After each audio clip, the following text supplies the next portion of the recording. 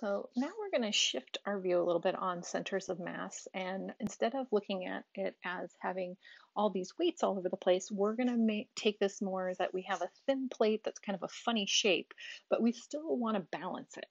So we're going to look at this with regions that we can create with functions. So for example, here's a picture that I stole from OpenStax, that we've got this region here and we want to figure out how we balance it. So the idea is, this is a picture I stole from a different book, is that we've got this region and we've got this plate that it's basically very thin. So it's almost that it's two-dimensional. So it's nice and thin, but we want to figure out where's that balance point, that if we wanted to, put a pole underneath it or kind of balance it on the tip of our finger, where would that point need to be for this region that we have?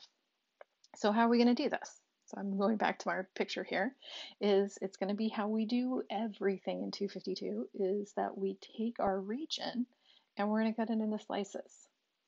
And we're going to figure out what is happening in each of the slices and how we balance those slices. So what we want to do is figure out our mass, because we want to find the center of mass. That's what we're trying to do. So the mass of one rectangle is going to be the density of that rectangle. So remember, rho is density. We had that a little while ago. And then times the area of that rectangle. And that's going to give us our mass. So, of course, if we want the total mass, what we're going to do is make those rectangles smaller and smaller. And m doesn't have that many little bits to it. There we go. Equals 1 to n. We're going to do the math, or the density, times each of these, the area of each of our slices. And we're going to take the limit as n goes to infinity, because we're going to make more and more slices. And this is going to end up being the integral from a to b of our density function times f of x. And then our delta x is going to turn into dx. So this is how we're going to figure out the total mass. We do need that because we divide by the total mass when we're figuring out where our center of mass is. So I'm going to go straight here to our formula. If you want to see how the rest of these integrals are created, you can take a look in OpenStax. There's a similar process. It's all about slicing things up and thinking about distance also, because remember that m sub x and m sub y, that's how far we are from the x-axis and how far we are from the y-axis respectively. And so those are figured out using the distance formula. And so we've got the mass of our lamina.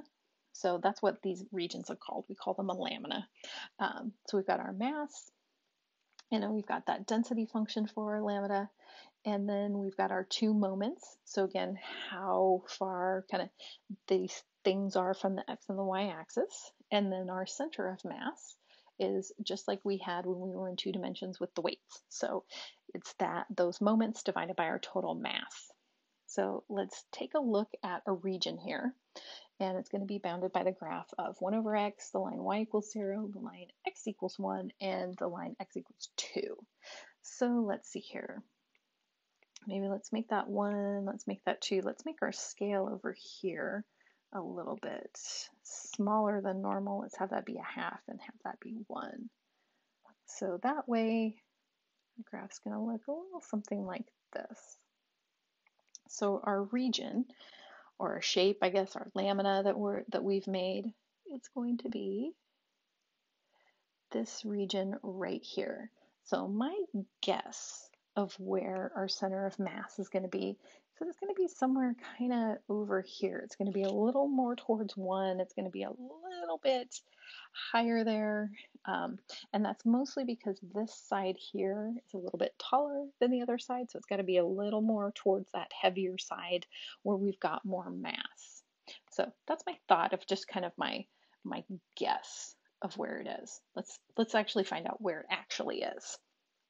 So we need to find 3 different things. We've got to find the mass, the total mass of this lamina. Then we've got to find our 2 moments. And then we can finally find that point for that center of mass. So let's go ahead and find those things. So our total mass is the integral from 1 to 2. So that's on the x-axis. And So, ooh, then I start to go, wait, they didn't give me density here. That's actually okay. If you kind of look at each of these integrals, density sitting out there in front. And here, when we find our coordinates for our center of mass, we've got that density times our integral, blah, blah, blah, blah, blah, on the top, density times that other integral, da, da, da, da, da, on the bottom. And those densities actually cancel. So usually what we do when they don't give us a density is we say, for convenience, density is equal to 1, because it doesn't really matter because it's going to cancel out. So it's one of those things, it's like, yeah, we need to have it in there, but then it cancels out in the end, so it didn't really matter in the first place. Oh, annoying things about math and physical applications. So anyway, back to our integral, we've got the integral from 1 to 2 of our function. So we can do this. We've taken integrals like this before. This one is natural log from 1 to 2. So we get natural log of 2 minus natural log of 1. Natural log of 1 is 0. So we get natural log of 2.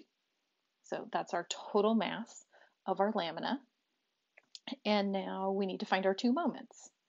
So this first moment here, the m sub x. So again, our density is 1, so we don't even need to write it there. If you wanted to, just remember, we said that density was 1. And then we're going to have 1/2 times our function squared. So again, that's just coming from this formula. If you want to see where those come from, you can check that out in OpenStax. And so let's see, our integral is going to be from 1 to 2, 1/2 times x to the negative 2. Because we're going to have 1 over x times 1 over x. Again, things that we can take the integral of. So we get 1/2 times negative 1 x to the negative 1 from 1 to 2. So negative 1/2 times 1 over x from 1 to 2. So let's see, what do we get here? We get negative 1/2 times 1/2 minus 1/2 times 1. So we end up with, oops, getting ahead of myself, or forgetting to multiply by 1/2 there. So we get negative 1/4 plus 1/2. So we get positive 1/4. Okay, excellent. So that's our first moment. And then we need to find our second moment, our moment with respect to the y-axis. So that's going to be the integral from a to b of x times our function.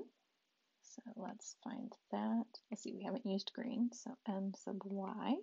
It's integral from 1 to 2 of x times our function. I'm sure you're starting to see now why I picked 1 over x for a function, because it's nice and simple for us. So we can see how kind of each of these work.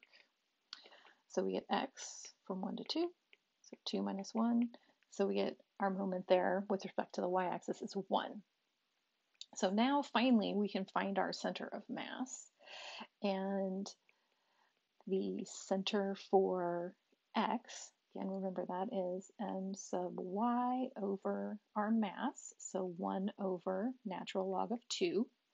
And then for y, m sub x over m, so 1/4 divided by natural log of 2. So we could write that as 1 over 4 times the natural log of 2. So that's our point. Again, it's not in the most helpful format. I don't know exactly where this point is in the coordinate plane. That's why we probably want to go ahead and get decimal approximations for this so we can see what this is. So this is about the point 1.44 and 0.360. So let's see how this compared to my guess. Let's see how good I was. So the actual, let's grab a different point here, maybe dark blue, is 1.4, which would be, probably about right there. A little bit, oops, wait, 1.4. This is 1.5 right there. So it would be kind of about right there. And then 3.6. So let's see, that's 0.25. So it's going to be, oh my gosh, my guess was pretty good. About right there. So that was a pretty good guess I did there. All right, and that's really all there is to it.